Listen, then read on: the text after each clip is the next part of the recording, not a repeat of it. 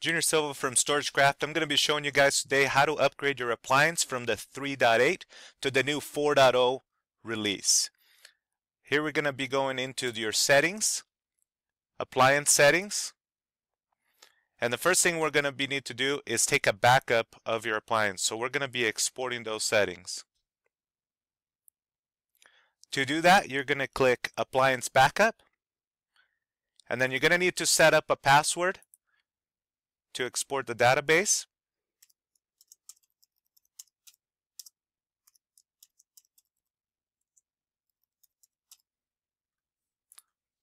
Save the password, and we're going to click Export Backup File.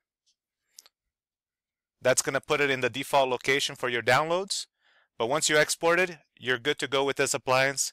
We're just going to go ahead and shut it down and install the new appliance and bring that up.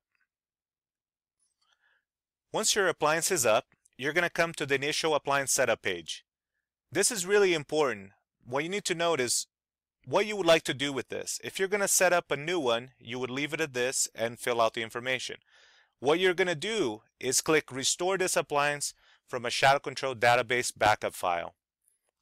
Browse to the backup appliance file, put in our password, I agree, and save.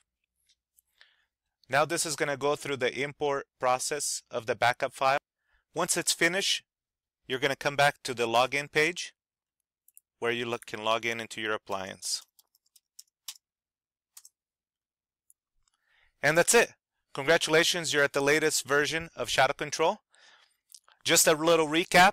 All you need to do is on the old appliance, export your database file, give it a password, install the new appliance, and before setup, make sure you click that radio button that you want to import from an appliance backup file.